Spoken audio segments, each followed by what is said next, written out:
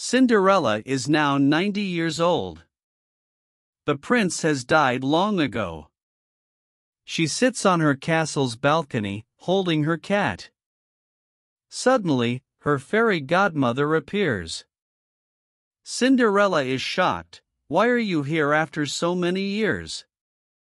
The fairy godmother says, you have lived a perfect life and never did anything bad.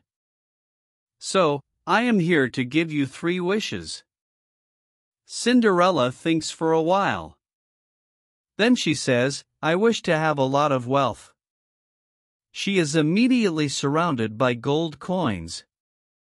The fairy godmother says, done. What is your second wish? Cinderella says, I wish to be young again. All her wrinkles and warts disappear, her back straightens, and she regains all her youthful energy. What is your last wish? Asks the fairy godmother. I wish my cat to become a handsome young man. Her cat jumps to the floor and immediately turns into the most handsome man she could imagine. They look at each other for a long time.